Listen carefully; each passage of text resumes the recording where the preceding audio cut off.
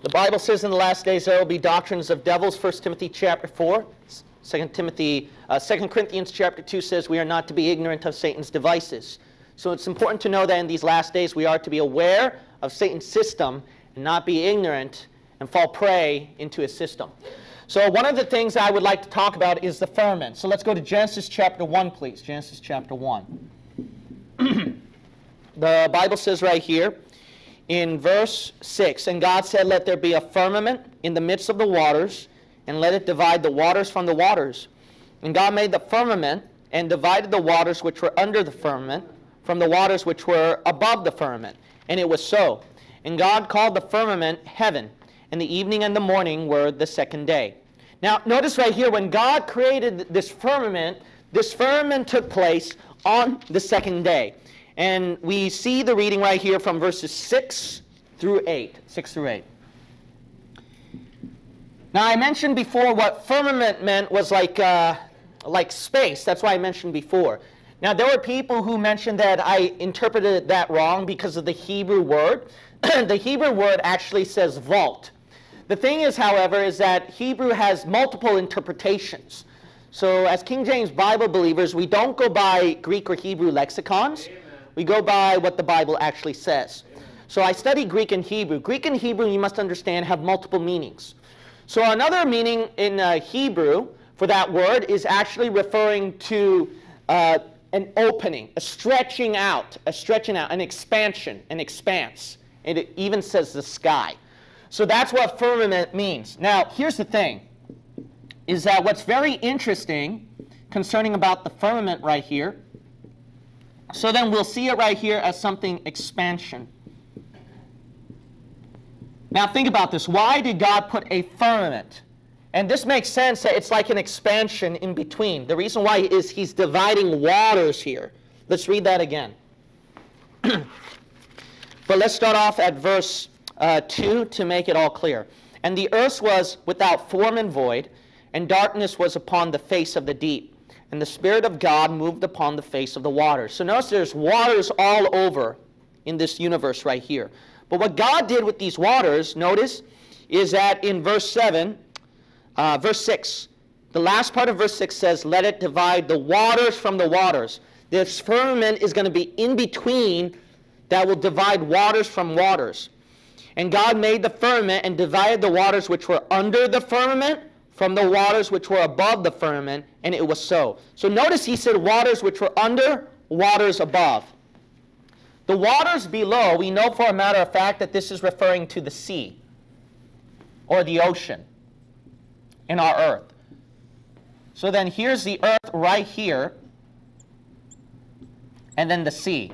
And then the Bible says he made dry land to come out of the ground, out of the water. And God called the dry land earth. So we're going to keep reading right here. That's what this water below is. Verse 9, "And God said, Let the waters under the heaven be gathered together unto one place." So notice it's talking about the waters below, right? "And let the dry land appear, and it was so. And God called the dry land earth." See, right here. So this is referring to the waters below. Now remember, God says he put a firmament in between the waters, right? So this is all the firmament. This is all the waters below. And this is the earth. He says that he put waters above the firmament. So let me just make this blue here. That way people won't get lost. People will kind of get the gist here. So this is waters below. Now, I would encourage to watch Deeps in Outer Space in my teaching. That would give a much better teaching about the firmament. But what I'm going to do here concerning the firmament is that I'm trying to teach right here that there is some kind of expansion in between. There's no doubt there's some sort of expansion in between. The reason why, I'm going to explain a little more here. So whatever this firmament is, whether it be rock solid or empty vacuum or watery or whatnot, all we know is that this firmament is in between. There's waters above and waters below. Now what do I believe about this firmament? What I believe is this, is that, remember, all of this was water, right? Pretend there was no firmament. It was all water. What God did was then he started to put something here that would divide it. So here is all this water, and all of this water is going up. And because of all this water going up right here, then you got the waters above and the waters below. But he had to take all the waters up and then put all the waters down. So in between here is liquidy. There's going to be some sort of water in between here, you got to understand. Now, what's really interesting is that, like I told you before, is that I do not believe in everything concerning the flat earth, and I studied everything about it. It's really interesting, a lot of things.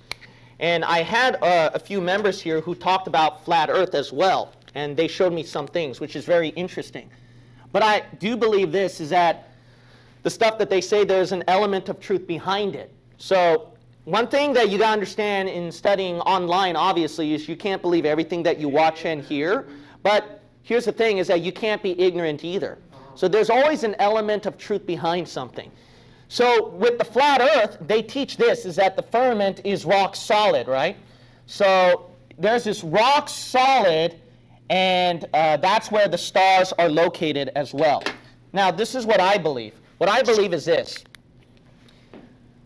I think that scientists, and then you got the flat earthers, and then you got some of the Christians who kind of have some things mixed up. Because I believe there's an element of truth behind all of it. Here's the idea. The idea is this. They're right that it's rock solid. They're also right that there's some kind of liquid depth in there. Do you know why? Because God, see, he divided the water so it was going up. So there's some trace of water in between over there.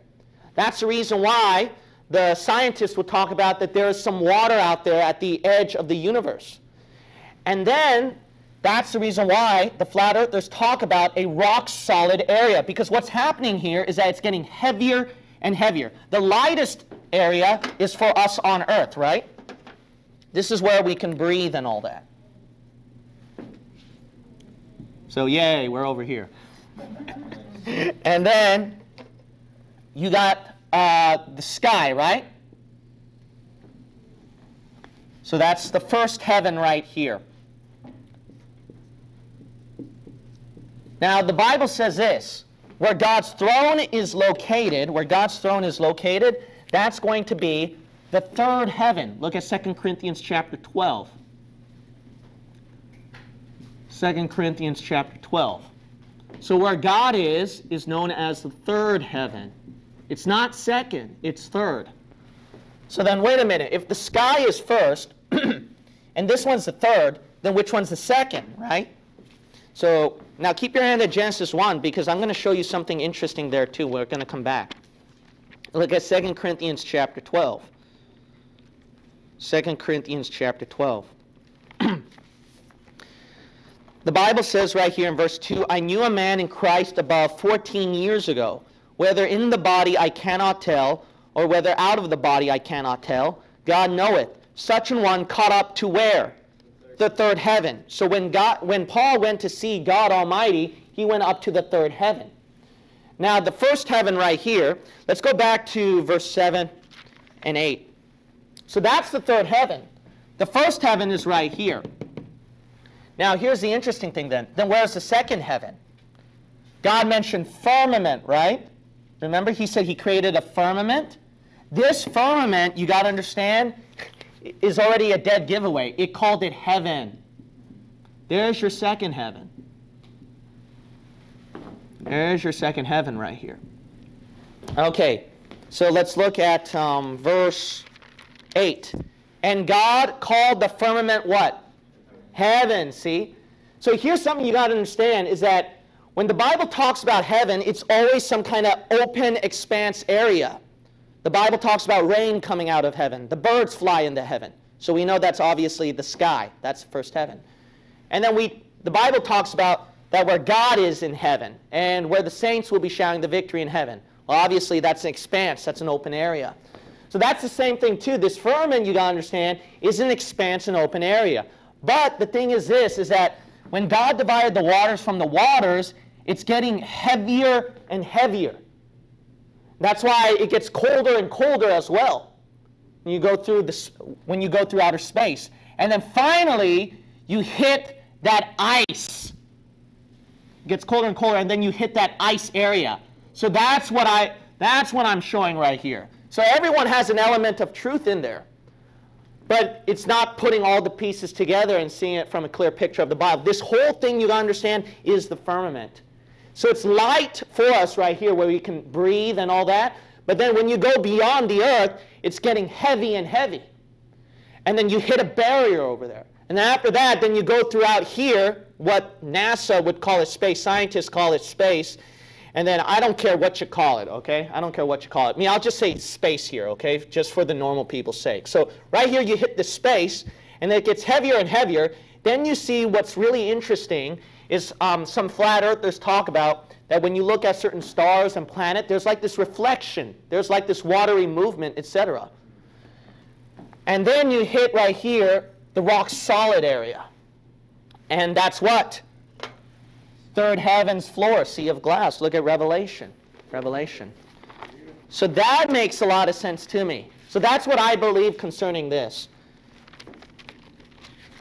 So my stance, is still like the same concerning the earth. I have no stance concerning it. But I do know this. There is some part of expansion here. There's no doubt about that. It also would confirm the conspiracy concerning about these UFOs, these aliens. So these things are actually real cases, you gotta understand, of demonic creatures and demonic activity. I don't want to undermine that fact. I don't want to undermine the fact of demonic activity out there in this firmament. I don't want to undermine that fact. Let's look at Revelation, and notice what the Word of God says at chapter 4, Revelation chapter 4. The Bible says right here, in verse 1, "After this I looked, and behold, a door was opened in heaven. And the first voice which I heard as it were of a trumpet talking with me, which said, Come up hither, and I will show thee things which must be hereafter. And immediately I was in the Spirit, and behold, a throne was set in where? Heaven." So it's right here. Obviously, it's not like all glass right here. It's all expansion right there.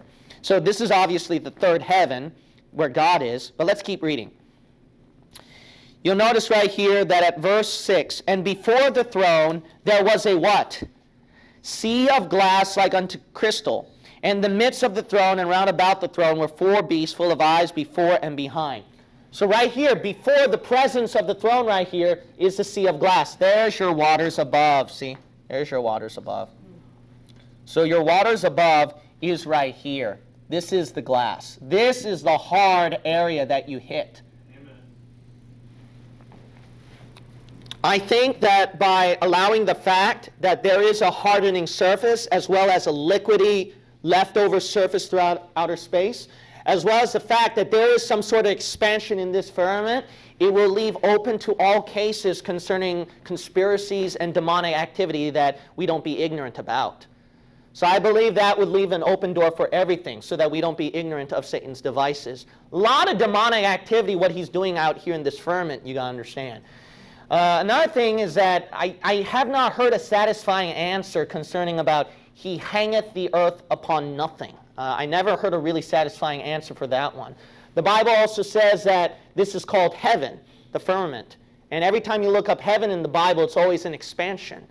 Another thing is this, is that I don't know where you're going to put the darkness. Genesis chapter 1, when we look back right here, right before he created the firmament, what did he do? In verse 4, "And God saw the light that it was good. And God divided the light from the" what? "Darkness. And God called the light day, and the darkness he called night." Now you got to realize this, there was no sun, moon, and stars that time. So there was no kind of sunlight or anything like that. But he did make light. And not only that, he made darkness. But not only that, he divided light from darkness. How did he do that? Why, in the other video I showed you, where is the light at? John chapter 1, the Bible says that Jesus Christ is light. God is light, and in him is no darkness.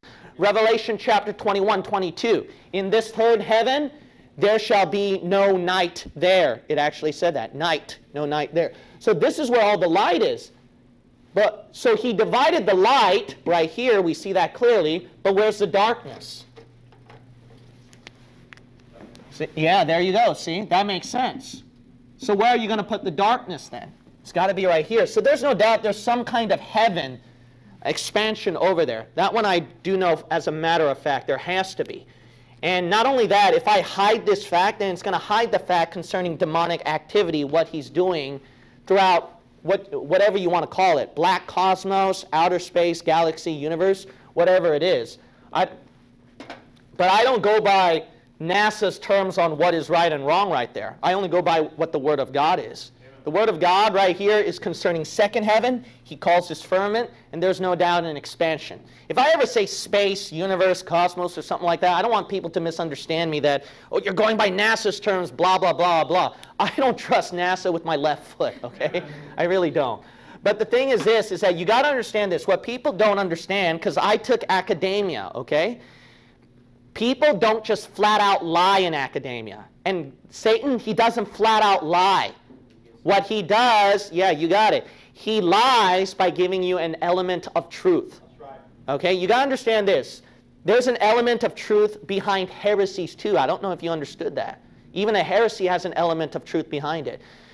Satan lied to Eve that you're not going to die, but he sure had an element of truth in his statement, ye shall be as gods, knowing good and evil. See that? So you got to understand that we shouldn't be ignorant of Satan's devices right here. This, I see, harmonizes and makes sense with all kinds of conspiracies on what I study. This would just make a lot more sense to me right here.